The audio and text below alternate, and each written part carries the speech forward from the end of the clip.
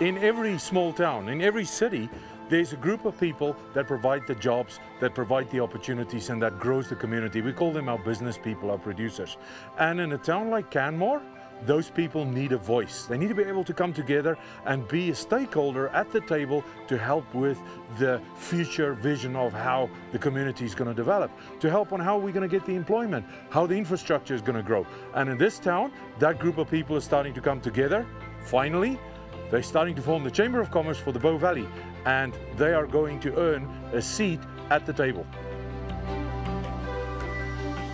The Conversation Cafe is a great place for business owners to network, collaborate around vision statements, action items, as well as solve common problems. Each of these economic sectors will become working groups within the Chamber. The fact that we're continuing to have this conversation even after Canmore Business and Tourism is no longer in the picture is positive. Having people identify what the vision is and how to actually identify the benchmarks and steps to get to the vision. I'm already set up a meeting so that I can actually have action steps of what I'm going to do to contribute to the first step towards the vision.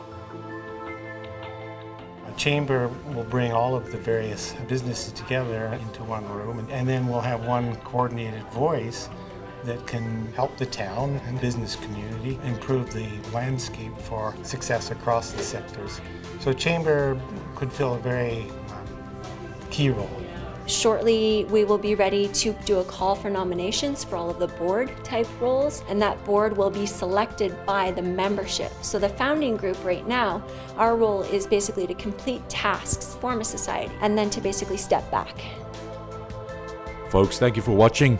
We're all about supporting communities, businesses, inspiring people. We really appreciate your support. Come and join our movement. Give us a thumbs up. We would love to bring you more of these.